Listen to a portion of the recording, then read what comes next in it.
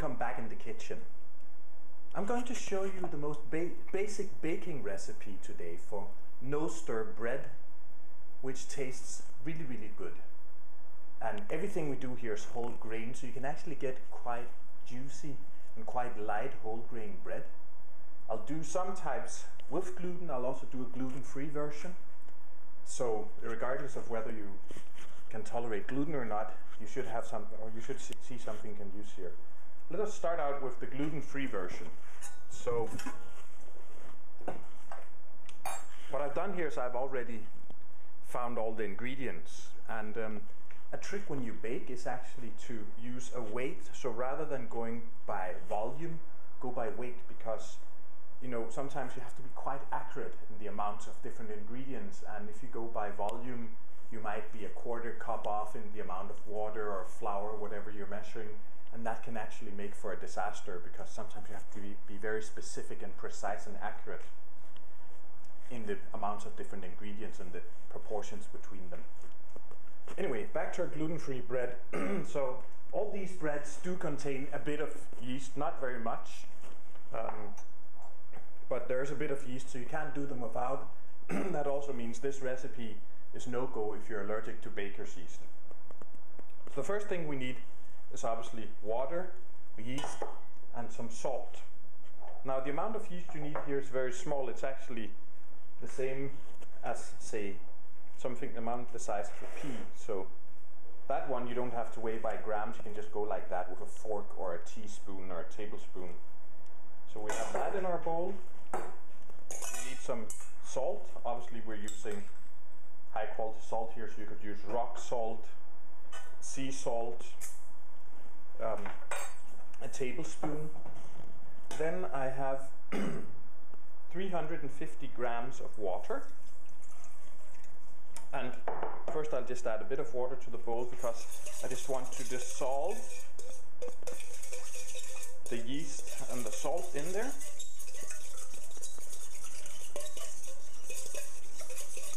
So always do that. Dissolve the yeast and salt first in a bit of the water instead of all of it. Then we'll add the rest of the water. Now I'll add my ingredients. So for our gluten-free bread, I have a mixture of brown rice flour. So I'll add that. Here I have some buckwheat flour. That, of course, will together will be the main base of our bread. But I also have some isfagula, or as its trademark, it's called husk, which is this kind of seed that soaks up water, and here it's ground up very finely. So when I add that with the water and the flour, it will actually absorb the water and create a sort of gel. So that will give you the same effect as gluten. So I'll add that, and then I will add my buckwheat flour. And now usually you're told with bread that you have to knead it from here and until the end of time. That's completely unnecessary. In fact, all you have to do is stir it together. So as soon as it's been mixed like that, you're fine. Now we're going to leave this dough at room temperature for 24 hours, so that will get it fermenting, and that will start removing some of the anti-nutrients and will enhance the flavor, and will also give the dough time to set.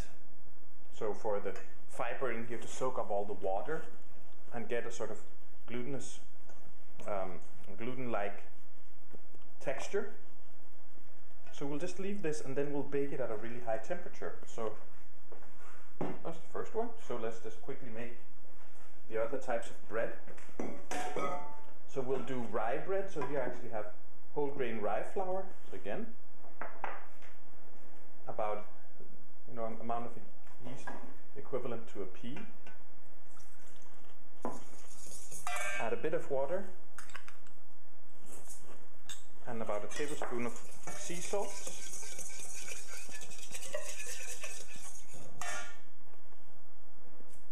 Add the rest of the water, and then here's our whole grain rye flour.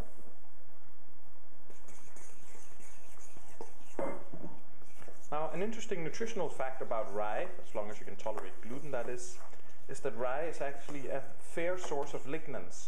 So rye contains some of the very same lignans you also find in flaxseed.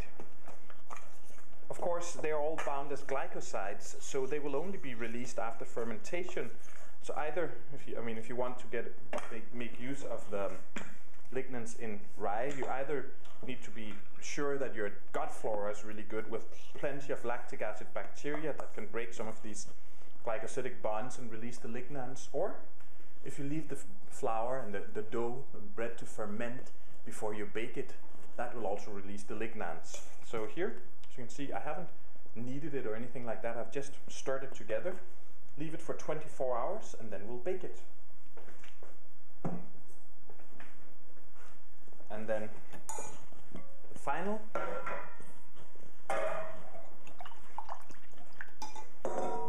thing we'll do is, again, the equivalent of about a pea. And tablespoon of sea salt, and again the amount's always the same here, so I'm using 350 grams of water, 350 grams of flour, so same amount of water and flour by weight, and 1 tablespoon of sea salt with that, and amount of yeast, organic of course, equivalent to about the size of a pea. So what I have here is actually whole grain durum flour. So it's durum wheat but whole grain flour. Again, most people would expect that if you just do bread like that with whole grain durum flour, you will get a very heavy bread. In fact, if you bake it on a baking stone, you probably wouldn't, you'd have a hard time discerning between what is the bread and what's the baking stone. But the fact is, when you do this no stir or next to no stir, no kneading way, no recipe, and you leave the flour to ferment at room temperature, you get absolutely stunning results. So here's our flour, our dough, and as you can see, quite liquid by normal standards, by no means all stirred together. So now we'll just cover them with a damp cloth. So you can just take a towel or a kitchen towel, wet it,